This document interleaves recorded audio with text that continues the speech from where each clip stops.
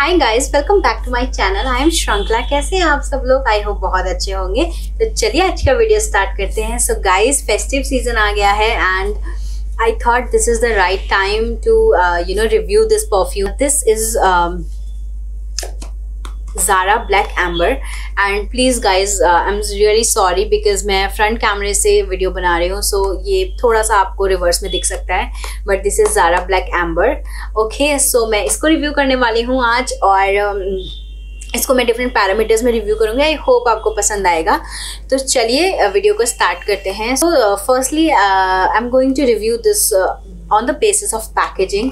सो ये नॉर्मल सी cardboard packaging में आता है and you know mat look है कार्डबोर्ड का and nothing else, just Zaara की branding and black amber the name of the product and it is a 100 ml bottle and back side में इसके notes लिखे हुए हैं एंड बस और ज़्यादा कुछ है नहीं।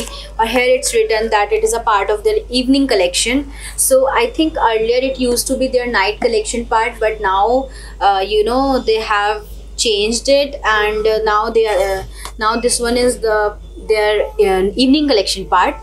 So ये है नॉर्मल सी पैकेजिंग, कार्डबोर्ड पैकेजिंग है, नथिंग फैंसी एंड ये इसका प्रोडक्ट है। देखिए बहुत नॉर्मल पैकेजिंग है, nothing else. Okay, so this is the main product. Okay, and इसमें भी बहुत सिंपल सा, बहुत क्लासी सा लुक है बॉटल का एंड यहाँ पे भी ज़ारा की ब्रांडिंग दी हुई है एंड प्रोडक्ट नेम दिया हुआ है ब्लैक एम्बर एंड पूरी बॉटल देखिए आप, उसमें और कुछ भी नहीं है। बहुत सिंपल सा क्लासी सा लुक दिया है बॉटल को एंड यहाँ पे इसकी कैप में भी ज़ारा की ब्रांडिंग है एंड ग्लास बॉटल है ये एंड 100 ml की बॉटल है। सो कैप भी काफ़ी ठीक है, इट्स नाइस। कैप भी मुझे ठीक लगी and even you can hold the product with cap also, but obviously it's a bit risky, but I'm just telling you the quality that it's quite nice. Okay, so next topic जिसके basis पे हम इसे review करने वाले हैं, that is इसमें क्या क्या notes present हैं और इसकी fragrance के बारे में अब हम बात करेंगे। So I'll tell you, इसमें passion fruit है, टैंजरीन है, वनीला है, मस्क है। सो जब आप इसको स्मेल करते हो,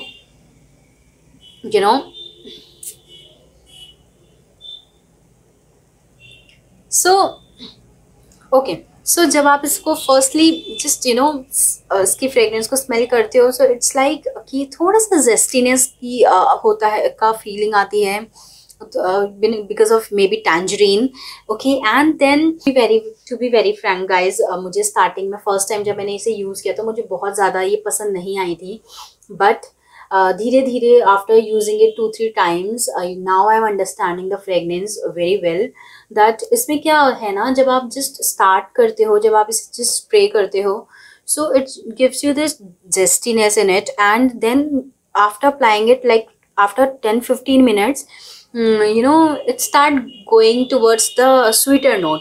Okay, so this is I think I am explaining it right and I'm able to make you understand about the fragrance. So this is how it smells and yeah, actually थोड़ा सा zestiness है। then उसके बाद ये थोड़ी देर बाद like वो Musk के वजह से आई थिंक थोड़ी सी हैवीनेस भी है, सो वनीला की वजह से फिर थोड़ा स्लो डाउन होने लग जाता है टुवर्ड्स स्वीटर नोट। ओके, सो ये था इसकी फ्रेगनेंस के बारे में एंड आई होप आपको लाइक यूज़फुल हो। एंड ऑल्सो इवनिंग कलेक्शन का पार्ट है अब, सो दिवाली के टाइम पे I think you can give it a try if you want to, because this fragrance makes you feel so like you are very close to your loved ones, friends, families, and like that. So this gives you that effect, makes you feel comfortable, warm, and and this is also you can one of the winter perfume I can say, because this gives you that feel, that winter vibe. So according to me, okay, so and winters आ रहे हैं, सो आप इसे try कर सकते हो.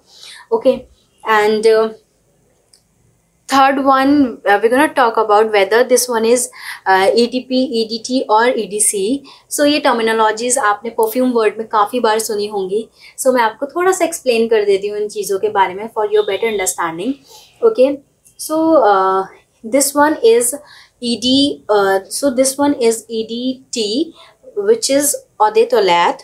Okay, so this is a French word, and इसमें आप EDT, EDP and EDC में क्या चीज़ें, क्या डिफरेंस है वो मैं आपको एक्सप्लेन कर देती हूँ.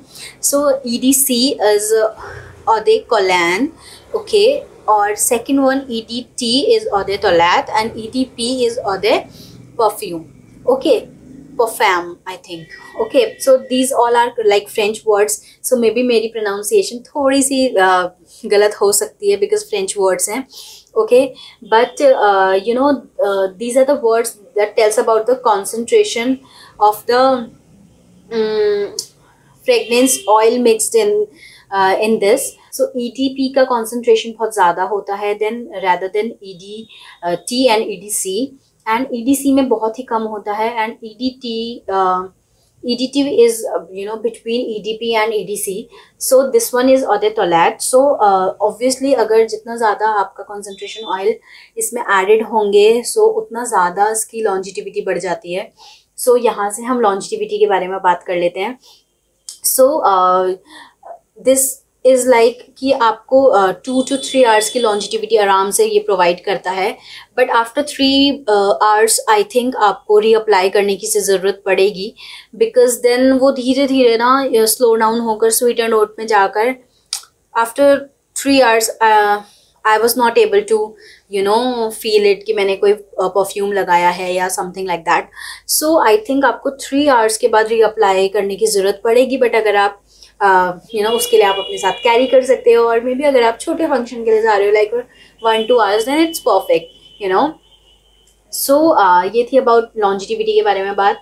क्योंकि अगर ये EDP होता तो शायद इसकी लॉन्जिटिविटी थोड़ी सी 5-6 hours चल जाता, but because this is EDT, सो थोड़ी सी लॉन्जिटिविटी आपको 2-3 hours की प्रोवाइड करता है.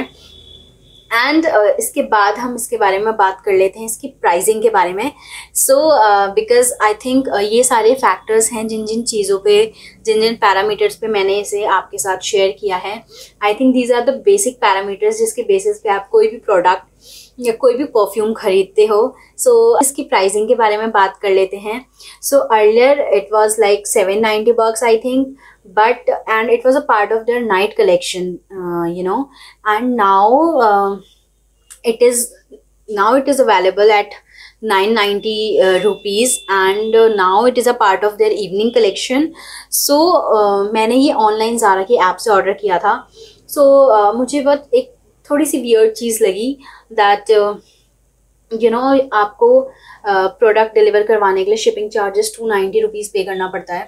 सो ये आई थिंक शिपिंग चार्जेस थोड़े से ज़्यादा हैं, but the best thing about it is they deliver the product max 2 to 3 days they take to deliver the product.